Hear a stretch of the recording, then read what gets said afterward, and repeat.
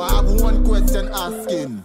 Who that paving it? Who paving it? He paving it. Who paving it? She paving it. Who paving it? I paving it. Who paving it? We that paving it. Who paving it? He paving it. Who paving it? So it's no surprise the girls from Foreign decided that we had to speak on a few things from this week surrounding everything that's been going on with some con artist behaviour, some diaspora wars. But before we get into that, we have our special guest. He's come back for more. Our Mr. Dingo from last week. hello. He's decided we're not that bad, so he's come back to the studio. For me, I don't even know where to start. Because, you know, this is a situation where I'll start by saying this. Those of us who reside in the UK have raised this issue constantly. And if you've been on the rock this week, we're talking about white chocolate 758. So for years, Mr. we paved the way, yeah? Mr. Columbus wine. So for years, loads of people who reside in the UK and people of West Indian descent have constantly called him out on his behaviour, on the way that he's trying to capitalise off the culture and be self-serving with it, and the way he is being a con artist and dishonest about his identity in order to capitalise and gain more following, more money and all these things. And we do remember Kim had called him out about a stealing of a design. If people don't know what design it is that I'm here from the Dennery segment t-shirt. He was called out over that. He was called out over his logo design. He's been called out multiple times by people in the diaspora about his behaviour and what he's doing to the culture. He's clearly in it for himself. And it's a situation where people over here were speaking about it. A lot of the times did this cause argument on social media.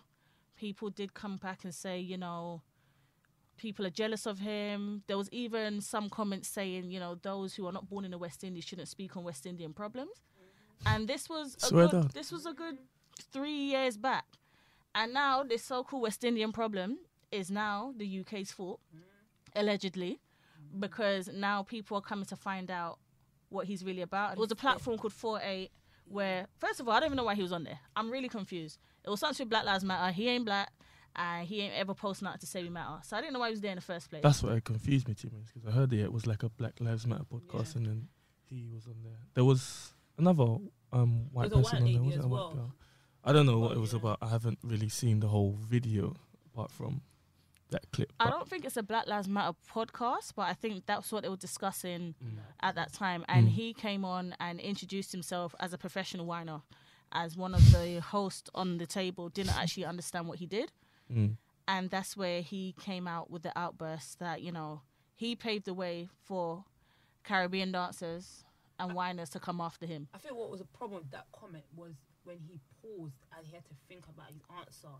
I found that he knew what he was saying because it didn't flow off the tongue like how you talk about anything else. You have to think about it, say it, and then afterwards, at the end, you're like, oh, I don't understand why people are looking at me like this. But it's like you just made a big statement about a culture that don't make no sense.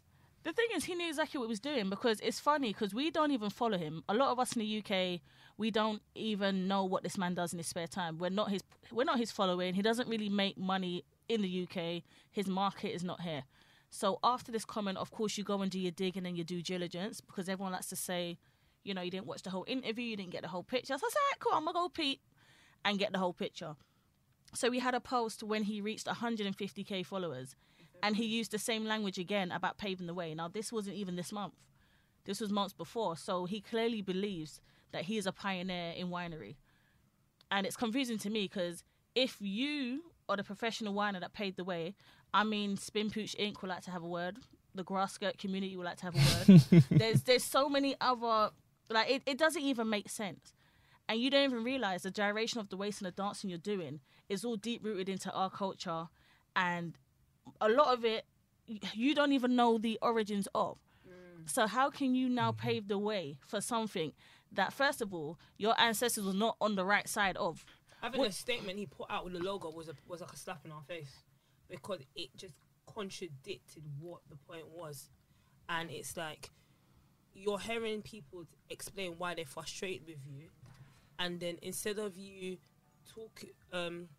hearing a point, you're like, "Well, I didn't mean it like that. It was done because of editing X, Y, Z." But it's like, and he slapped man, put your logo at the bottom. I thought, how can you turn around and say it was the editing, but said it already a few months back?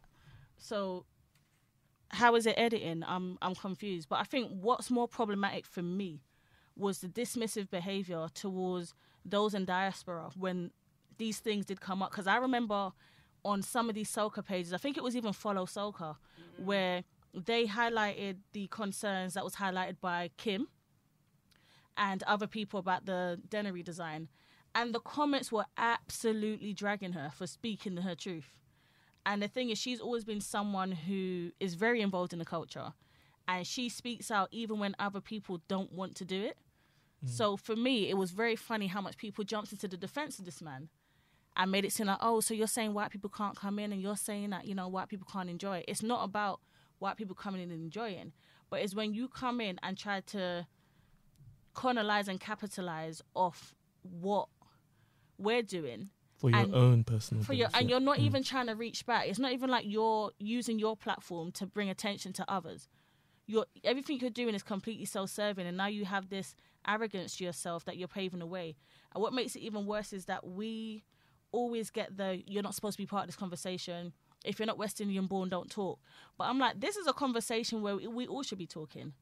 We're not asking a back home direct question like, you know, what's the route home from Commonwealth School? We're talking about a UK person with a fake persona going to the West Indies and capitalising it, and we trying to tell you about this person being dismissed because we're not now West Indian enough to talk.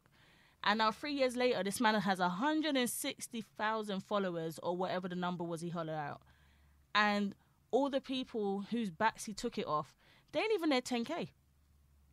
And I see so many different people who should be having this sort of following. Why is there a fascination over a white man stirring where you've got other people like Oh Great Choice who put out content. In fact, even when I was going to St. Lucia, he was one of the main pages that I actually said, you know what? I want to go to St. Lucia. He broke things down. That's the sort of stuff the tourism board should be putting their money into, the mass band should be putting their money into. But yet, a white man putting on an accent on stage with Shensia saying, I'm from Denery, it's ridiculous. And then it also sparks another argument, which I want to unpack with you guys later on. Why is it easier for people in the West Indies and where else to accept somebody else on a fake persona, but it's so dismissive to those who are actual descendants of the Caribbean? Because he didn't have no problem walking in and saying, I'm Lucian, and people loved it. They booked him, they paid him. But let somebody with a Lucian parent say, I'm Lucian. Oh, no, you can't do that. You can't do that now. What's important for everyone to understand is he holds no weight here. Zero. So for people, it was funny because I found that it was UK soccer scene or UK Twitter that ripped him, that demolished him. And it was like, you Americans, you West Indians were loving him. It was us that made it a problem for you. And now you lot want to run with the jokes, do the memes, la, la, la. But you wasn't doing this 3 years ago. You lot had enough time to rip him. But now he's on a British platform saying his story and saying what he has to say. Now, I want to jump on a bandwagon. Why wasn't you stopping this man before we got here? That's the biggest issue here. And the other issue I have is people are more focused on what the original platform was and why he was on there. And now people are trying to say, okay, was there any West Indian borns on the panel? That it doesn't matter who was on the panel. The fact is this man was brazen enough to come on to big air and say with his chest what he said. It doesn't matter if it was an all-Nigerian panel or if it was an all-Irish panel. The fact that this man is bright enough to come on stage or whatever it was, on air, on the platform, and brazenly say it, that's the issue. It shouldn't be, why is non-West Indian people talking about West Indian issues? Because that weren't even the whole thing. They just asked him what he does, and he said he was a professional whiner. I don't know if you thought the same, Dingo, but for me, there's so many layers here. So many. And even when I listen to this being discussed on another West Indian podcast that myself and Motive listens to, Motive has just come into the studio as well, I Know Podcast, the origins of what white chocolate has done is never really discussed. It's more about, okay, what was the platform he was on? What was he talking about? Why was it discussed there? And, you know, they did touch on, is there a bigger picture about how, you know, people see white people and things like that. But I feel like sometimes these discussions, this is where everybody of the culture needs to come together instead of separating into, okay, who was African and talking about it? Who was West Indian born talking about it? Because the gatekeepers over here said, no, we don't want you. His money wasn't made here. He getting paid to be stirring up his waist in all these islands. They ain't call no one else over. There's so many other dancers that don't even get some of the opportunities that he's getting. And it's just like, why is the support being put in someone with no connection than being put into those who are actually a part of the culture, in the culture, and doing positive for the culture? I haven't seen him do one thing for St. Lucia, apart from U758 to get ahead. So. And wave the flag. Yeah. You know, it's sad. It's just having white people in our culture. They are accepted to be in our world, but we're not accepted to be in theirs. And it's getting sick and tiring of allowing people appropriating our culture, and we're just sitting back and not taking ownership now. I think as a community, we need to start speaking up and saying wrong is wrong and right is right. I'm not saying white people can't enjoy our culture, because our culture is beautiful. Of I course. love it. It's very inclusive. Yeah, but there has to be a line drawn. I think understanding someone's cultures first is more important than spinning your ways, because anyone can dance, anyone can make a song, anyone can do anything. But if you don't understand the deep roots that come with it, even the history of creating a mass band alone, like there is more to it than them 2 days on the road. And white people seem to exploit that a lot. And I think with him, he has exploited that part, because he's able to fly out to all parts of the world, especially in that region, and do launches, as I said, be in videos, have his logo everywhere. Now he's got merchandise and people are buying it, and it's like, well, why are we not looking at home? Home is poor as it is. But we're paying the white man whose family members most probably would have brought us here anyway. I don't know. It's true, because there's, even in all the different islands in the Caribbean, there's a lot of local artists which probably don't even get half the amount of love that they're pouring into Mr. What's his name? Yeah, into him. So it is sad to see, man. It does beg the question, why is everyone so quick and easy to give him the attention and the opportunities to do this, that, and the other, when there's a lot of other people that are more understanding of the culture, that's grown up around the culture and been involved, and they don't get half the opportunities he's getting. It's a bit crazy still. And then for him to come out and make that statement that he made on that podcast, mate, it's crazy. It's crazy. And the statement's made not once. It's twice. actually crazy. Like, obviously, yeah, they say he's from the UK or whatever, but I didn't even know that, honestly. Like, the first I heard of him or whatever, like, I've heard of him before, whatever, and I heard he was Lucian. So I was like, okay, whatever. And then obviously I went to St. Lucia last year and saw him out there. So I was like, oh yeah, that's that whatever guy. And I didn't think anything of it, innit? Obviously, I heard he was Lucian. I saw him in St. Lucia, so I was just like, okay, whatever, innit? It's only when I got back and then there was a discussion we was having with some people, whatever, and it was like, oh yeah, he's British. I was like, what? Are you sure? Like, yeah, he's British. I was like, oh snap, I even know. I thought he was like Lucian this whole time. He's got the flag and everything. So I had proper thought like my man was Lucian, you understand? So it's a bit mad. It's a bit mad. And you know what as well? Even, was it last year? Or the year before? I can't remember when it was, but you know, oh God, what's the guy's name? The guy that does all the videos now. The comedian. He does all the videos rapping or whatever. He's got the mad eyebrows. The funny he done a video with... on YouTube. Yeah. And I'm thinking, hold on. Why, of all the people, why the hell have you gone to this guy to do this stupid video? Do you understand? And man, it's crazy. It does beg the question why, but it's like, who really has the answer to that question, to be honest? Hmm. It's crazy. I mean, for me, I just don't understand this obsession with celebrating white people doing the bare minimum. Because if we're really going to be blunt about it, okay, he's white and he's dancing in beat and he's whining. Okay, how many West Indian men can really work out way more than that? And I don't see these opportunities. It's true. It's true. I would like to see Spinny from BIM with 160k for his waistline. Now, I can see why he got the 160. He need more than 160 if you see that waist. But him just being white, the gravitation, the obsession, the, oh my God, this is amazing, we must celebrate. Like, That why already is it gives them a head start. why do we set the bar so low for other races, but then we set it so high for our own? So it's like he can't compete with all the rest of these waistlines. But because he's white, it's seen as he's doing some excellent movement that, you know, no one can't touch, and he deserves all these praise and endorsements. But then the next person, the next black person that does the same thing, is still not up to standard. Why is it that we are putting harsher judgment on our own people, but allowing any bare minimum through the borders? Do you think it's a generation thing? Only because back in the days, acceptance was so key. And people do a lot to feel accepted in the world just so that they can just navigate every day.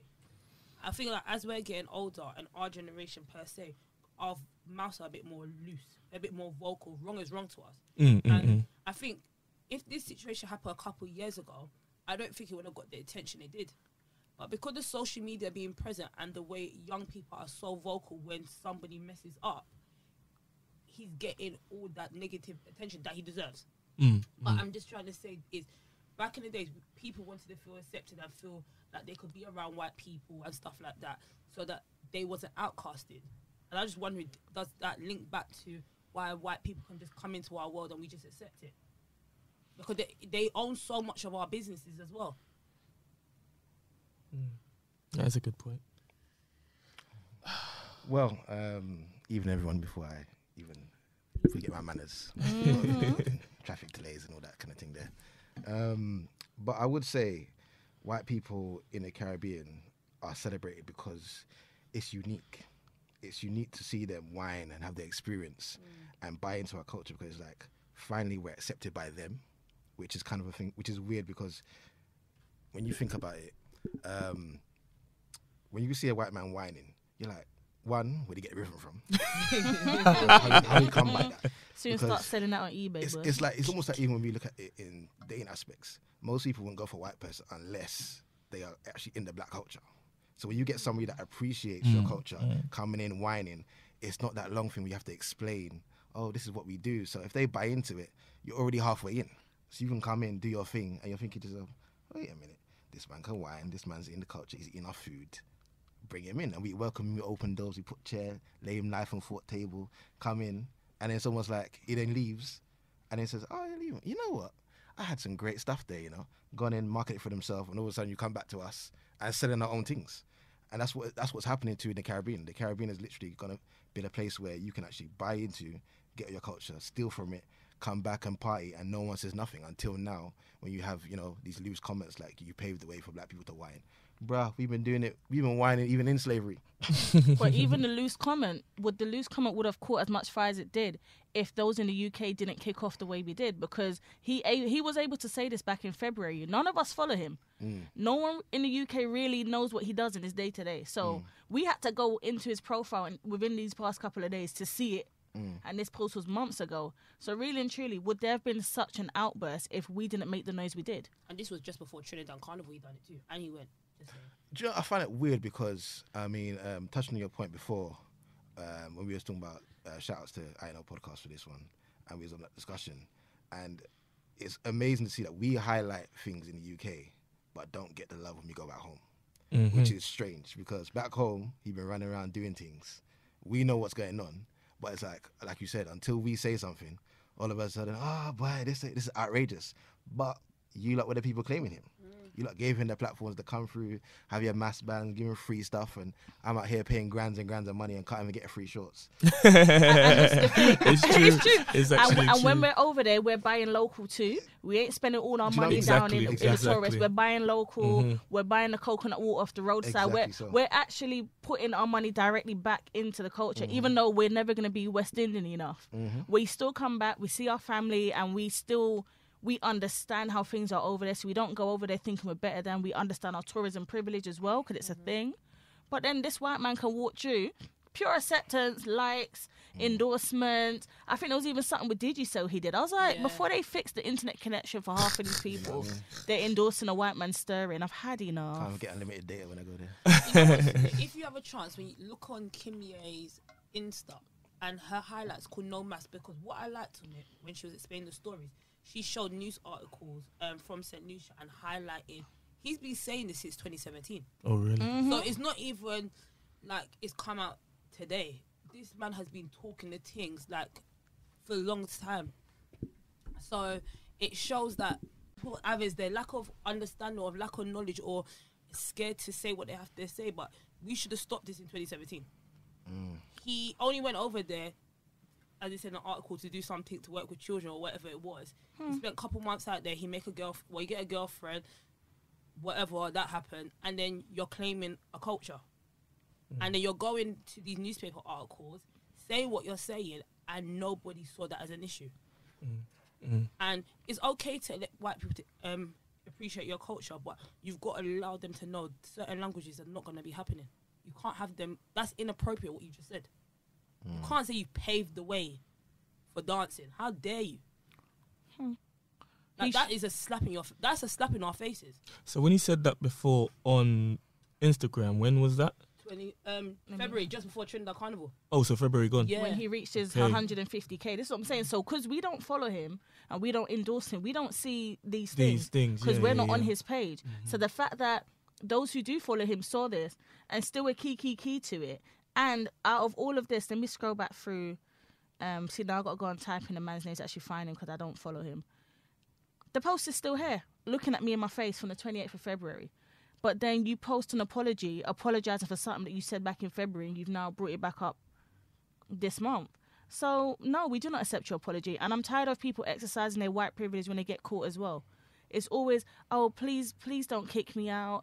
I love your culture. That's why I didn't even bother read the apology. Because I feel like he only apologised because of the outrage, the backlash. That's the only reason for apologising. If nobody had said nothing, like he obviously done that post in February and nobody said anything, he continued to do what he was doing. So he came back, made that comment, and now obviously we have seen it. Because 4-8 is more of a wider platform, so we would have seen it. He's obviously come and apologised, and it's like, well, no, we're not going to accept these crocodile tears because you said what you said, you meant what you said, you just didn't expect to receive so much fire about what you said, you understand? So, that's why I didn't even bother with the apology or anything, to be honest. I was upset with Motto and his statement because he should have understood where everyone was coming from. You can't say to everyone, I understand what he's saying. No, you shouldn't understand what he's saying. You, a man that likes dancing yourself, he basically said he paved the way for you. And you've accepted that. And you are a big artist over there, not just as a performing artist, you're writing, you're producing behind the scenes, you're doing so much for your culture, and you've allowed another man to say he paved the way for you. Basically, that's what he said. That's a slap in your face, and you're going to accept that. But they're friends, right? Nah, the friends should have drawn you out. But see, this is the problem, though, when people... see, if I was in that situation, I'd have to think before even going to social media. Because sometimes not everything needs to be said on social media, because then you make yourself look a bit left when you're coming out with those kind of comments. Sometimes talk to your boy. If you're really boys like that, talk to your boy. Have a private conversation. Exactly so. And say what you got to say, because when you come out online without thinking and like, let me keyboard tap, and then be like, wait, hold on. And everybody's looking at you like, this ain't right. You do yourself as much damage as your brethren. So sometimes sit back and actually say, you know what, let me talk to my boy in private. And if you then feel like you need to come out and defend or say what you want to say, articulate that and come correct, rather than moving loose on the TL, I would say. I do find a lot of his associates / mates or whoever, there was a lot of silence this week too. Because I pay attention, as Kyra always says, pay attention to who don't speak as well as who does speak. And there was a lot of silence. When really and truly, if it wasn't for COVID, Carnival season would have went ahead as normal. He would have been back spinning in different islands. Whichever bands endorsed him would have still had him on the thing. And what month are we in? September? So really and truly, the only Carnival coin this may have affected would have been Miami. By then, he would have done collect all these coins for the season and been done. So why are people being quiet now? Because it's no one wants to talk in it. No one likes shame. Who likes the shame to say, "Oh, I endorsed this man"? It's like somebody fully embarrassing you and saying that you've endorsed them. This is your boy. This is somebody that you're actually prepared to work with, and then they come out and say that, you're like, "Oh, well, boy, I don't know what I'm gonna say now," because it's all about branding. It's like anybody that does a scandal when it comes to a branding situation. Some people straight away disown them because, like, rather than work with them, it's like, no, straight away, I'm not doing it because the culture is, you've embarrassed us. We let you in, you embarrass us now. I don't want to do you no more. So. Let me just say that again. You let him in. To the booze. You let him in. And now you're upset. Big up Solution though, but yeah. But so you're telling me he went there to pretty much do a community outreach program. Well, he did outreach for it. And then come and do all of this. Either way, he only went out there and he got a girlfriend, and then after that he becomes St. Lucian. And me as a St. Lucian can't be St. Lucian though. So. But this is part of my problem, because I understand certain conversations you literally cannot be a part of. If you were not born and raised in the West Indies, there is certain things that you just can't speak on because you didn't live it and do it. But certain situations you can speak on, because I feel like sometimes you need to widen the conversation to have the real conversation. Mm-hmm. And this is one of them scenarios where I felt like everybody of West Indian descent, you know, had a valid point, especially where he's come from a place where none of the West Indian people even know you over here. True. Like, I don't think I've even seen him in a fair over here. I don't think I've ever seen him. I've seen him once when we went to St. Lucia Independence 2 years ago. That was the only time I ever saw him. I paid £40 or £50, whatever I paid for that, and that was a good fair. Was he there? Was that when it was like in North or something? Yeah, it was. Yeah, I was supposed to go. I heard it was good. Yeah, but apart from that, I've never actually seen him, and I've been fitting hair for how many years? Jesus Christ! And I've never actually seen him once, not once. But those are the people that say carny instead of carnival, isn't it? This is another thing I want to talk about, because sometimes I find people with the least knowledge have the biggest voices. And I think this also feeds into the argument of people that maybe haven't even travelled over here to experience. They believe that people are over here with no knowledge and just speaking on things they know nothing of. And there is some people out here where, you know, their grandparent might be half of something, and, you know, they're speaking on behalf of others with no knowledge. There are people like that. When you're dealing with more first-gen people who have more of an understanding, who, you know, go back to the islands often, stay in constant dialogue with their family and really go into the history and why we do what we do, and your houses are more cultural, I don't think they should be dismissed the way they are. Because I'm pretty sure if all of us in this room right now put flags in our Twitter bio, all it takes is one person in the West Indies to have a bad day and they'll want to try and pull your cards. They'll be questioning the authenticity of you. But yet this white man, no one questioned the authenticity of him when he was supposed to go on some sort of program to St. Lucia. And now he's 758. Like, what? That is a statement. For you to actually put 758 in your name and no one speak, that is the ultimate come in. That is the ultimate endorsement. And he still got it there today. That's plantation vibes, man.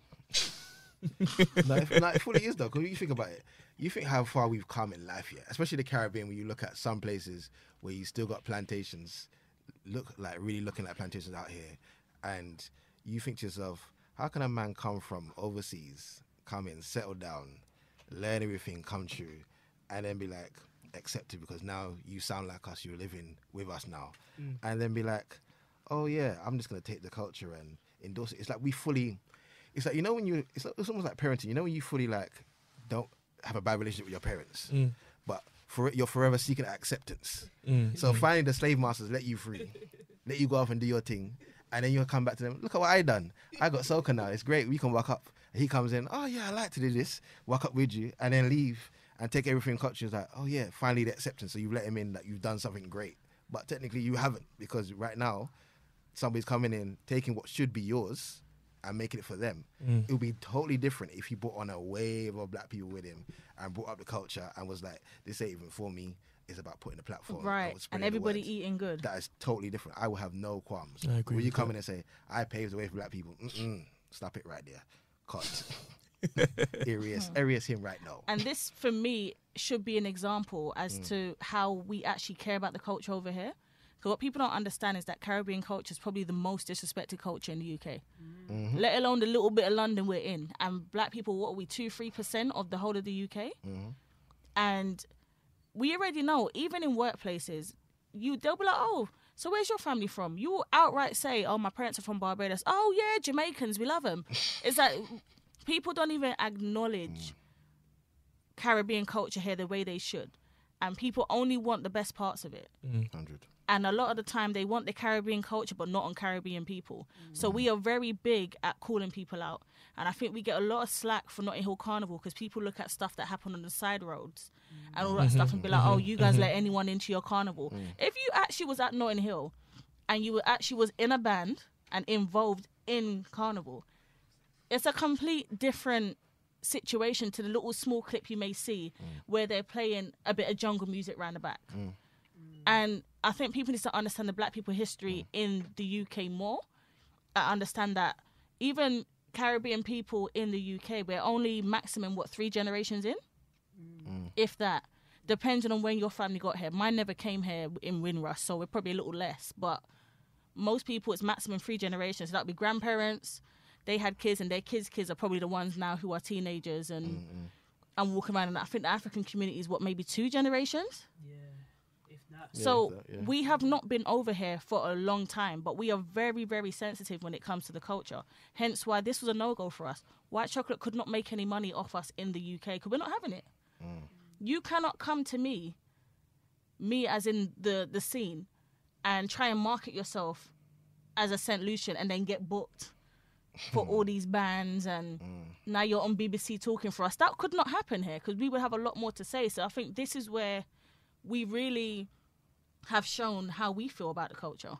So I don't think there should be much question about whether we're cultured enough or not, because the argument between those born back home and the one here, it's you're never really going to get to the root of it, because if you have that conversation, all people are going to say is, oh, people like to get in conversation, don't know nothing for them, and we have identity problems. Me and Kyra spoke on episode 1 about the law that was passed here about birthright citizenship. If your parents are not British, you are not entitled birthright citizenship if you was born after a certain year. It's Googleable. That's mad. So you can understand now, being born in a country that has already told you, you don't belong here. You belong to the Caribbean with your parents because you guys ain't English. So now you're raised very, very close in your culture because your family already know what the world's like out there in the UK. They make sure they teach you as much as they can. Your household stays very cultured. You make often trips back home, all these things. But now you cannot now be proud of that and represent it because you're not West Indian enough. Make it make sense.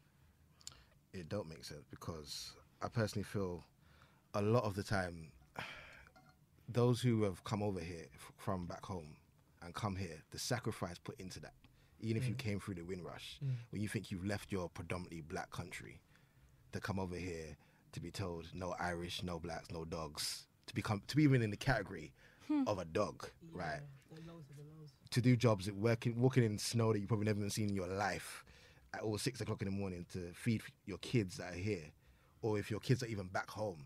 So I don't understand when the Caribbean come and tell you about, oh, you guys are Caribbeans because with the S, you know, don't take the piss. It don't make sense because the struggles that some people did over here to send back money over there just so you can have 2 breadfruit, it don't make sense.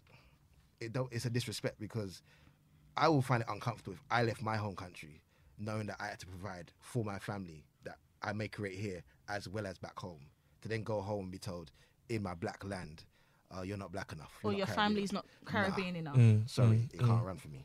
It personally can't. This situation was an eye-opener for back home and seeing how we are over here.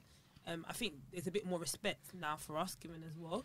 And I hope they can just see that in the UK we are very much diverse and we are unified and we are one, and that you shouldn't look at us like, because we're foreign, as you don't like to call us, that we don't understand. We might not understand to the extent you do, but we understand enough to make sure our culture is not disrespected the way people disrespect it. And if we're talking about unity, do you think anyone can come over here from the West Indies, for example, and let's say they start new at my workplace and they want to try to run joke at them about anything, whether it's the way they dress, sound. I don't even care if you're from the island that my family's from or not. No, that can't run. that can't run, because the way I see it is, whether it's my parents that are West Indian born or me, you are me and I am you. Because if someone dis West Indian people, you are disrespecting my family and my parents. So the way we go in straight away, like, you cannot, no. Straight off the back, it's a problem. And even the situation we had a few weeks back with that show on BBC Three. Oh, yes. It was more about the representation, because it was like, we don't have a problem with you making comedy skits and including things of West Indian culture to make jokes of, because we do make jokes ourselves. But read the room and have somebody of West Indian descent at least in the room, in the writer's room. I understand some of the actors were also whatever, but when you look at the comedy they were trying to make, it was stereotypical comedy feeding off white views of us already. And you were doing it for white comedic laughter, because it was a very uncomfortable skit to watch. And even when you watch how that was handled, it shows how disrespected our culture is again. Because, again, those in the UK were like, this is disrespectful. And then it's like, oh, well, it's funny how you're sensitive now, but when it was a skit about African people last time, no one had nothing to say. And it took for it to actually get back to Jamaica. And people within, politics to get involved and say this is disrespectful, to where people in higher places had to say this is disrespectful for them to say, all right, cool. But before it was, oh, we're being sensitive. And this is where I feel like there needs to be more conversations. I'd definitely like to collaborate maybe with a podcast in the West Indies, because I like to have those sort of conversations. But it's something needs to change now, because we can't be the only ones saying unity. But then when it's on the other side now 758's been exposed, it's a UK problem. No, because our gate's been shut. I think people would more expect it if it was a UK problem, because we are technically in the white person's country. Yep. So they would expect us more to be like, you know what, we should be the ones endorsing him because we're surrounded by white people. But technically, this man's gone over and you lot have welcomed him in, and look what he's done to you. And the UK is just not for it. I don't think we are as naive as people try to make out that we are.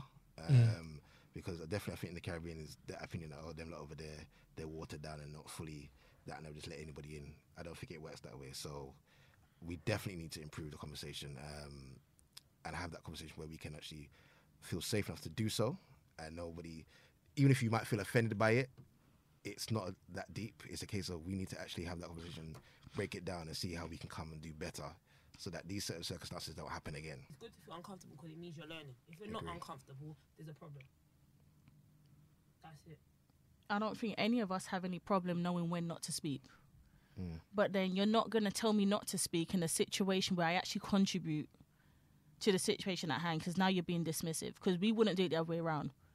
We always see, everybody on an equal playing field, whether it's them coming over here. Because what people don't realise is that we sit over here in uncomfortable spaces so that when people come over from the West Indies, they can go to a little rum shack or whatever it is that's over here. It may not be exactly what you have, but at least it's a space we can go down and sit and get something even en route. Because even people like to make jokes about things being authentic or not. But based on the cards that we've been dealt, have we really done that bad in London? I don't think so. No, it's not that bad. And this is what I'm saying. People don't see that groundwork. That one local West Indian shop on the corner that people may make jokes about, say the food's good if the service is bad. You don't know how hard it was for them to get that shop going. And even if you don't even feel for West Indian food that day, you will still buy it over the next man's shop down the road, because we're putting directly back into our own pockets. Even when we're talking about our hairdressers, our barbers, we make sure we put back directly into us where we can, because we don't have much. But yet we're still not recognised as even part of the playing field. And I'm just like, people need to put respect on people in the diaspora, because let's be honest, if it wasn't for people who left the island, you wouldn't be able to walk into Ibiza and have a soca festival, or Poland, or Tokyo, or Germany, all these places. Wherever West Indian people are, and people of West Indian descent, there is a demand, so there has to be a supply. Because look how many times soca artists come here and make money. And sometimes we don't even want to go out, but because the artist is here, we're going anyways. Sometimes you ain't even in a party mood, but you still there, because I don't care how much time they bring over Lil Rick, I'm going. It's true. It's true. Because we know the minute we stop going, the money stops coming in, so they stop booking them. Next thing you know, now carnival season, we will have artists like Little Mix performing. Because that's how this country runs. If we don't turn up for our people will slot in whoever they feel at the time. Next thing you know, now you have all David Guetta remixes. Am I telling the truth or not? If we don't turn up, people will say, well, the people who do turn up like this. Or the side roads will become our actual carnival if we continue letting them be present as well. Because the fact that most people come to carnival and they go down to the side roads and don't come to the float, and they're like, carnival's this, I'm like, have you actually experienced multiple carnival, or have you experienced one part of it, which is something that wasn't part of our culture in the first place? Can I just touch on something else if you guys don't mind? I don't know if you guys want to add anything else before I kind of go a little left. Dingo motive? No, go through. I want to talk about these carnival and soca pages too, because they play a very big role, seen as a lot of the stuff that happens in our culture doesn't make mainstream news unless like a Rihanna does it. So really and truly ain't no one really covering carnival in BBC News unless there's celebrity appearances, right? So do you feel like these pages really understand their responsibility when they're putting out content? Because a lot of them will support the strippiness too. So the same 758 guy and others who have come to, you know, benefit off the culture, they will get posted on these pages. And it doesn't matter how big or small you feel like your page is.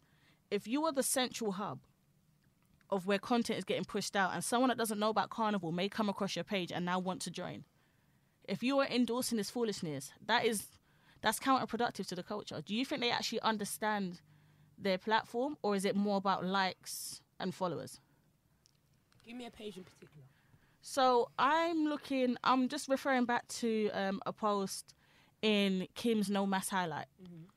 And she did mention that a list of pages that did endorse this white chocolate guy. So it just made me think, like, even now I'm just glancing at Follow Soca's page. And a lot of the time they do give good content. They do give us some good cultural laughs and stuff. But then they also do post controversial things. They also did post, you know, some 758 stuff. And even when Kim was speaking, they did cover it. And it was in their comment box where she was attacked a lot. So I just want to talk about the responsibility of these pages. I don't know if you guys got any thoughts on this.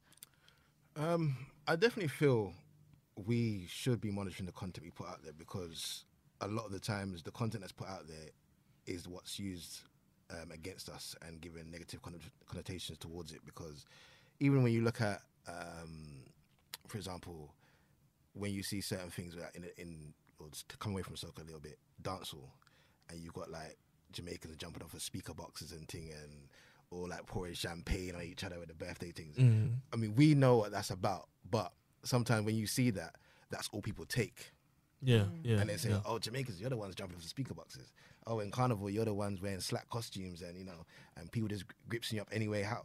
And I'm thinking, like, all right, we know what it is inside our culture, but outside of that, people just say, oh, well, Carnival is just about women wearing slack dresses, outfits, and all these kind of things, and really not understanding how mass is actually played. Although we should live in a world where you are free to post whatever, and whatever you post out there is for you and your people and your market. But I do feel like some things that we do post does unfortunately get taken the wrong way, and we might have to look at posting the proper content where we actually think, well, do we actually want this to be what our image is and what it's being portrayed about, or do we want to actually don't mind, continue the way we're going and let people just talk amongst themselves and whatever it will be? Because at some point we're going to reach a crossroads, and at that point we need to discuss how do we move forward. So don't let it go years and years by and not actually do something about it. Maybe we actually do have to pay attention and see what we are doing as ourselves as a culture to procreate and actually go through from that. Okay, I'm going to flip it. And no offense to Follow Soca, by the way, just a page that, you know, I was looking at. But I do feel like sometimes they do post stuff sometimes more for the reaction. And they're not the only page that does it, but that was one of the ones mentioned. And I remember they did cover the previous situation with that same man. I'm going to say, but we don't know who's in control and what they want to put out. So I can say I'm going to have Coke, for example, as my page, and I'm going to put everything out as Coke. But the people that are paying me to do that Insta page might be like, no, I don't want you to put Coke. I want you to put McDonald's. I want you to put Sprite. I want you to put all of this. I want controversy. I want people to be drawn to the page and see and feel the way they want to feel. So it's about who's in charge of these Insta pages and what their purpose is for the page. Some of them actually like controversy. That is it. And as much as we know what our culture is about and what we want it to be like, reality is we have to show the bad as well. We've got to show what others might see as ugly, because it's a true reflection of what the world is. And I'll say shout out to Know Your Caribbean. That's a good page. Even shout out to Babsy. I don't really think people rate Babsy the way they should, you know. Strictly Babsy on IG. Because a lot of the time people will see like snippets of her content and think sometimes she's just online making noise and whatever. But she has been a very, very big part of the culture for a while. And people don't understand that behind the scenes she actively tries to do things to help better the West Indian culture. And she gets a lot of backlash. I remember there was even a time she was working towards just trying to raise awareness to certain social issues. Not really going to go too deep into it on this podcast, but on this actual episode. But she really does put herself out there sometimes with things that are going on. And these are things that she doesn't have to do, but she understands her platform and responsibility she has. So I just really think that sometimes people need to give people their flowers, because really and truly, if you've got a social media page with over a certain amount of following, it's up to you what you do with it, really and truly, because you're making revenue. And she could easily just take her money and mind her business, but she still makes sure that she's an active part of the culture. So I just want to give her shout-outs as well, because, you know, that's someone that actually gives us content and who's actively doing stuff. I feel like you need to do that though, right? You need to have, I think once you, like you said, once you have a certain amount of followers, well, yes, it is up to you what you do with your page, but use that platform. Because some of us who have the same voices but don't have the same following might not always reach those kind of numbers. So if you do have a larger platform, this is the time to bring issues to your people, because you need to be that voice for everyone. Yeah. Rather than just staying quiet and doing your things for your own coin. So yeah, do shout out to Babsy for real. So, of course, there's been a lot of conversation about, you know, white people in black spaces and within Caribbean culture. And one of the topics that came up as well was white mass band leaders. So I know, DJ Dingo, this is something that you also had a conversation about. So if you want to just take us away and we'll unpack. Well, over here, actually, I only know of one white mass band leader. I don't know if there's more. There could be, but for me, there's only one that properly stands out. And obviously, I don't really know him that well, to be honest. I don't know his cultural background or where he grew up or whatnot. But while obviously this whole white chocolate stuff is blown up and talking about obviously white people in the culture, it does obviously beg the question, him obviously being a mass band leader for one of the biggest mass bands in the UK, what is he in it for the actual culture, or is he in it just to kind of benefit for himself? It's something that obviously he's been in the culture, he's seen it or whatever, he likes it, and he's decided to do what he's doing. And is it a thing where he's creating an opportunity for others, or if he is just kind of in it for himself, basically? Because obviously the thing is, I think he's the only one that's present, so we see he's at the forefront of band leaders. And but we obviously know that behind, not him, but other bands, they mostly have a white president or whatever. As you said, I don't really know much about him, but one thing, he makes amazing costumes. Yes, I agree with that. That's what gives him his money.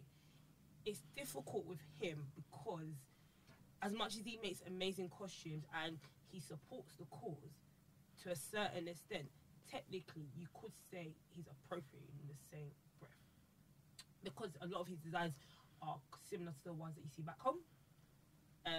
Some people back home have issues with him, but that's their personal opinion. So it's trying to dissect him as a mass band leader, especially because of how he reacts to certain topics when it comes to the issue of blackness. Sometimes his reaction is not what you'd expect. You'd think he would be professional in how he talks to his masqueraders or future customers. Mm-hmm. And sometimes it comes across, especially with this whole pandemic, for example, it's money driven. So only him and his people can really speak. But based off what I've seen during the pandemic, it shows that you could say he appropriates because the money was so important, and the way he was talking to people, like, well, if you don't pay, don't come back, and all of that is like, think about Carnival as a bigger picture than sometimes just the product. This is people's life. People have lost jobs. People got bills to pay. They've got kids' mouth to feed. They've got things to do. And you're talking to your black customers, because the majority of his following and his masqueraders are black. Mm-hmm, mm-hmm. You're talking to them like they're the shit on your shoe. So, I don't know. I think for me, I don't know. just to bounce off what you were saying about the whole money and chargeback thing, obviously COVID affected a lot of businesses. Mm-hmm. And as much as Carnival is, you know, a big celebration, it's a big thing, and we see it on such a mass scale, especially over here. We have millions of people attending. This is still lots of little small businesses.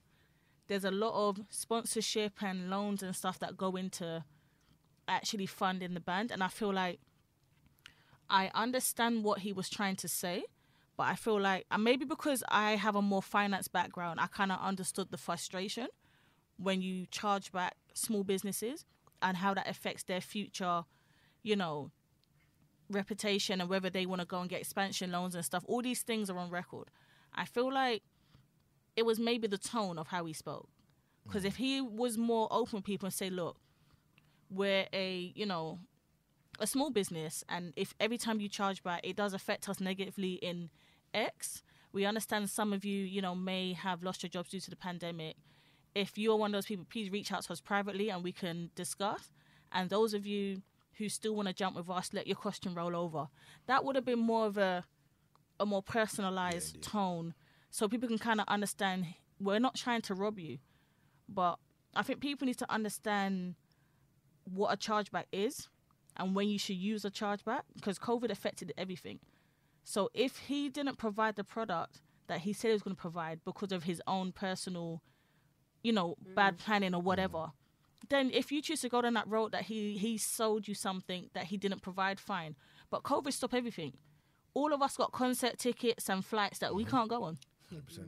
But do you feel like that's the manner in which he conducted himself led to the chargebacks? Well, this is the thing. I don't, because I don't jump with that band often. I only sometimes get emails if I'm still on certain mailing lists. So I understand when the pandemic was still going on, he was doing the professional route of, you know, Carnival's still going on until Notting Hill say it's not.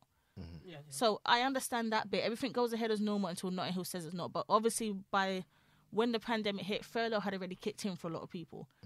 So I don't know how he personally spoke to his masqueraders. But if it resulted in a large number of chargebacks, then maybe it could have been a delivery. Could have been. I don't know if we ever can get, you know, a member of UCOM to come to the podcast. I don't know if they'll be open to it, but I would love to, like, actually dissect into that. I don't know, because when I've heard other people talk about their mass experience with other mass bands, they never once had this negative thing like, oh, the pandemic happened. A lot of people were like, yeah, I'm jumping with X, Y, Z, and they've been quite nice. My mass band said, don't worry about things. Like, let's see what's going on in the pandemic. If we have to roll over your costume to next year, we'll pay X, Y, Z. And I thought, okay, that's the way you talk to people. Let people have the option. But when you're going on social media, and I can only talk from a social media point of view, and you're coming at us so negative, I'm thinking, raw, that is not professional. Would I want to jump with you? Well, if you can get mad that I'm expressing my feelings, I don't know. Yes, you make amazing costumes, but if I feel like the service is whack, I'm not doing it. Because the role experience is just as important as the costume. 100%. I mean, coming from a business background, I get, you know, the show must go on until it can't go on because you've outlaid X amount of money and you still have to provide a service no matter what until you know what the word is. But I would say in the manner in which maybe he had gone down a certain road, he might have felt that, you know what, it's about the money, and right now, maybe without thinking maybe about it, he might have just said, you know what, this is what's gone, I have to do this, I have to do that. And basically just said, right, it's all about the money, rather than, and sometimes the other side of business is being sensitive to the environment and knowing what you yourself is going through, but also your customer base as well, and probably saying, even if you put out a statement, say, right, something just generic, and like you said before, letting people get back to you and working with them individually, people might respect you a lot more. But sometimes when I think the pound signs are thought about more than actual people's feelings and how people may be experiencing the pandemic, it can go left. So yeah, and it's important. The reason why we talk about it as well is because he's a white man. We're talking about our culture and how people perceive us in our culture. Based off that, if you was going into that band per se and you got that reaction, you might not want to come to the UK and play mass, because it's going to be like, well, if this is how this designer can treat me, what else is the other designers are doing? And this is just one person. Yeah, that's true. And how many bands are on the road? How many designers are on the road? How many amazing questions apart from that band do you see on the road sometimes? And that conversation will become a face because people were talking about it. On the West Indian Instagram pages, even it came up as topic, and it's like, raw, this one person is making our carnival look like this is how everyone thinks. That I don't know. But there's a lot of people are quick to jump on negativity, isn't it?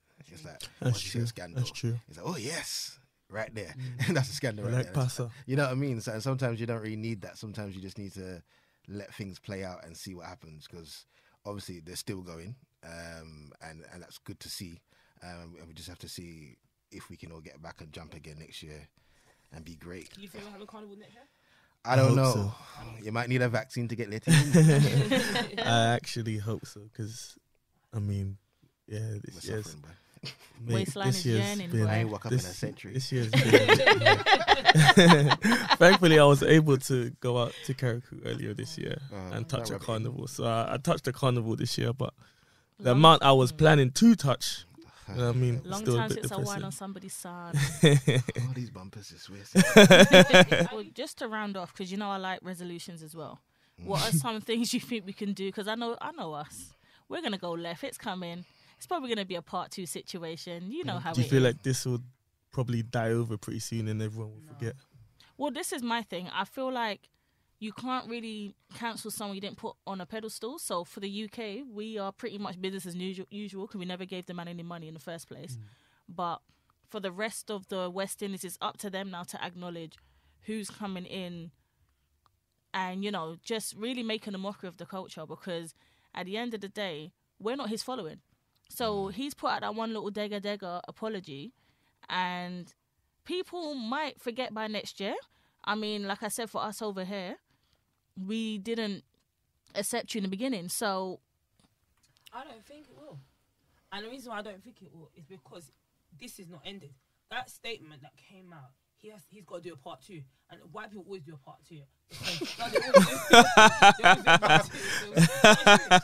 why it's got to be a part 2 is because other white influencers or people who take from our culture too have spoke.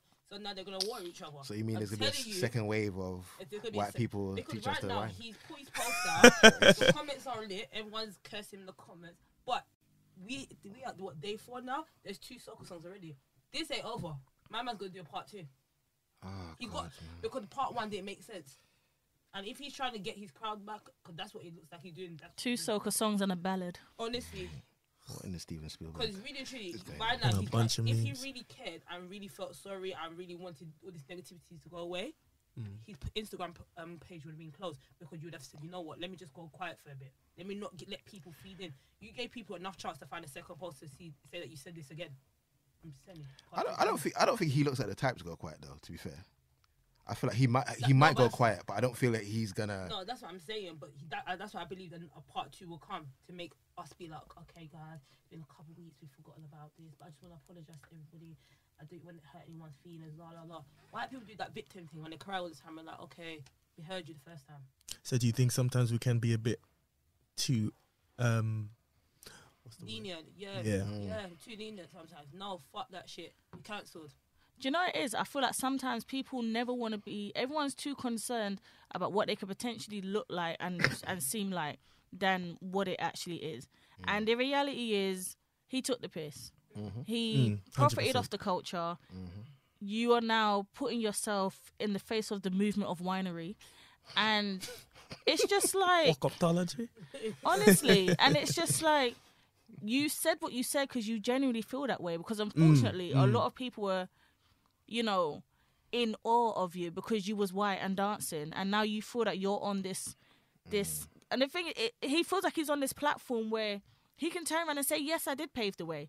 I've done enough to say I've paved the way." But then, like, I'm not being funny, but you ain't the first person to get booked for dancing because you can't pave the way for people because we have Oroji that exists, Inhelmi exists, Empress exists, Nandi exists. All these people exist and they're booked and busy. So explain to me how you, with a fake identity, has paved the way. And you actually had to learn rhythm first to then learn how to whine, to then get to the point to even do the video. Step one. When I read that, he said he got taught it. By who?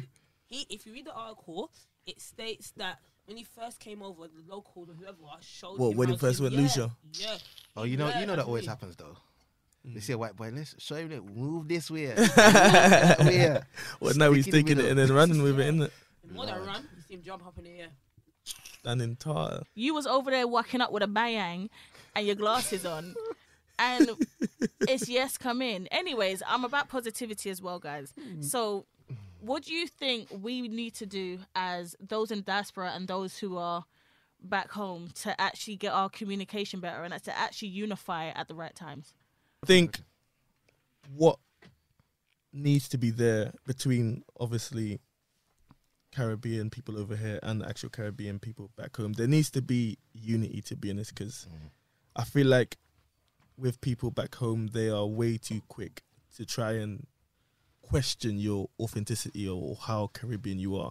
Do you know what I mean? And like you said earlier, they were very easily accepting of a white person that's actually just come and claimed an island and run with it for how many years. So, yeah, there actually needs to be some unity and understand that obviously whether we are living in the Caribbean or not, like most of our families were either like born in the Caribbean or whatever, or raised within the same culture. We ourselves are still raised within that same culture. We do still hold like the same values as people back home. Do you know what I mean? And we do understand the struggles that some of them might be going through over there. We don't actually think we are better because we live in the UK. Living in the UK is a struggle in itself sometimes, you know what I mean? Speak on it. You know what I mean? So, yeah, man, there definitely needs to be some unity between us and understand that we are kind of facing the same battles, do you know what I mean? Because even myself, like, obviously I'm here now, but I'm not trying to be here for the rest of my life, you know? Once I'm good, I'm going back home because Grenada is home to me, do you understand? So once I get good or whatever, that's where I'm heading back. And nobody can't come and tell me about I'm not Grenadian enough or whatever to actually live there. You must be you Grenadian enough. Yeah, but you try to buy an iguana out of Norfolk and cook it off the carnival. He needs a They can Grenadian take night you hood. right back. They can take you Sir right Dingo. back. You can be Dingo 473 if you want. Bye. Nah, but definitely, I think unity is definitely the key because the way I see the Caribbean, we are one army, and we're all troops just in different trenches, Of course. fighting for the same thing. And I feel like if we're gonna be a thing where we got people in Britain, America, wherever, there needs to be on a united front for the one goal of the Caribbean, and not just out here.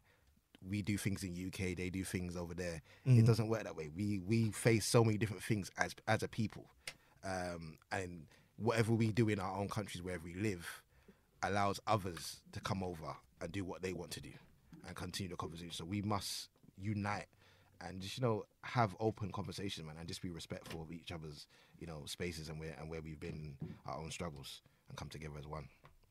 I personally just hope this situation just opened everyone's eyes and seen that we are not as bad as you might think. We are, as you lot said, we are one, and that regardless of if you was born back home or born here, we love our culture the exact same way. It's okay to accept people. It's okay to teach people, but just don't let people take the piss out of who we are. We're struggling just to understand. But I also want people back home to understand England is not as lit as you think it is. It's not easy that at all. £1 might sound like a lot of money to you lot, but to some people here, the £1 is not a lot. So don't look at YouTube, Insta, Twitter, whatever it is, and think because we're living this so-called good life that is good. We've made it good for ourselves, but that's in our own struggle. So just stop being narrow-minded and just open your eyes and listen. Use your listening ears and just start having those conversations. You gotta have uncomfortable conversations now with us for you to understand our struggle. Because we're very much comfortable having those conversations with you too.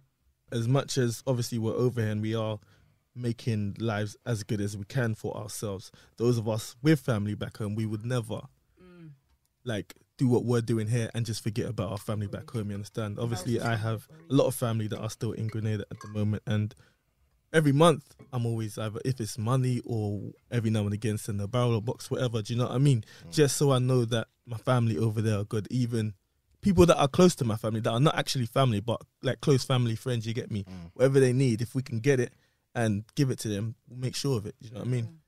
If it's money, and that just shows you that's in a way of we might not be making a lot of money, but we still want to support what's back home. Of course. We would never forget who made us, where we came from. Even if it means it's a small pasta and a rice or whatever, anything's better than nothing. And if any carnival bands want me to work up, you know, any carnival, I am free.